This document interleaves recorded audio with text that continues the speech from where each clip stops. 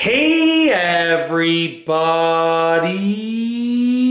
I'm here today to show you and tell you how to replace the battery in a carbon monoxide detector just like this one right over here.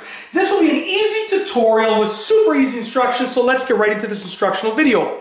As you can see, I'll be using this, which is one of the carbon monoxide detectors that I have in my house. I have at least one on each floor, because I have one on the ground level plugged in, and then I also have a battery operated one on the ceiling, which is a combo, carbon monoxide detector and smoke detector on each floor, and in the bedrooms and stuff like that. So anyways, I have lots, because safety is my number one priority. I have 4 young kids. I am all about safety. Anyways, with that being said, if your carbon monoxide detector looks different, you're going to look at the user manual. I'm going to show you how to do it with this one right here. It's probably going to be a very similar process, but like I said, if this doesn't look familiar to you, then always be sure to consult your owner's manual to see exactly how to do it. So very, very easy. You're going to locate the battery compartment, okay? Now this is, like I said, a plug-in one, but it has a backup battery on it. Like I said, I'm all about the safety.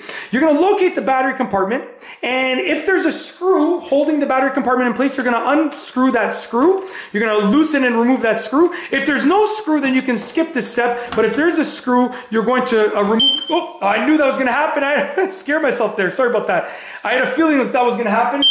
Sorry about that. I do apologize. I pushed the test button. I just scared myself. Woo, it's all good. So essentially, I think that's it as far as the test goes. I scared myself there. Anyways, essentially, I pushed the test button. That's why that happened. Not a big deal, okay? So we're all good. Anyways, remove the screw. I'm going to continue. I don't think I said it. I'm thinking back to if I was a bit jumpy, but I think I just said, ooh, so I think I'm good to go. Hopefully I didn't say anything, that I shouldn't be saying, like any bad words. Anyways, I know I didn't. I just said, ooh. We're good. So I'm going to undo this screw carefully. I had a feeling like that was going to happen. Okay, I removed the screw over here. Very, very simple and straightforward. And if you don't have a screw holding it in place, you could just pull the battery compartment off. But now I'm going to pull the battery compartment off, okay? Then it exposes the battery. What you're going to do is you're going to remove this battery. I'm not going to remove it because I don't want it to beep again, just in case it does when I'm replacing the battery.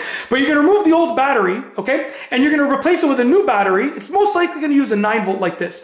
But you're going to replace it with a new battery and make sure the battery has been installed properly with regards to its orientation. So make sure it's oriented properly. That is a key factor there. Make sure it's oriented properly, okay? So install the battery the right way, okay? Make sure the battery is fresh, and make sure, because you're probably getting a low battery indicator or it's not working. You want to make sure that the low battery indicator is gone, or that, the battery is powering it properly and it's working properly. Once you know the battery is good to go, then reinstall that battery cover plate like that. And if it has a screw, like this one over here, you're going to go and reinstall that screw as well. I'm just going to tighten that back up like this. I'm a little bit jittery because of that. It kind of shocked me.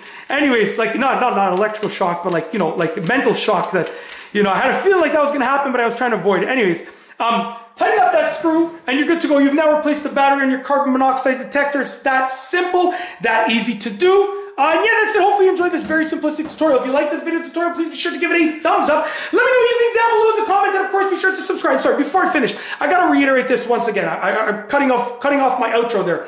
If your carbon monoxide detector looks different, or if you're unsure about the battery process, if this does not look familiar to you, then go and consult the owner's manual. You want to make sure you're doing this properly in terms of safety. So, like I said, I got to say it again. You got to make sure you're doing this absolutely properly in terms of safety, so just consult your owner's manual if you are in doubt at all whatsoever. Okay, that is truly it. If you like this video tutorial, please be sure to give it a thumbs up. Let me know what you think down below as a comment, and of course be sure to subscribe for more great videos just like this one. And that's all I have for you today. Thanks for watching.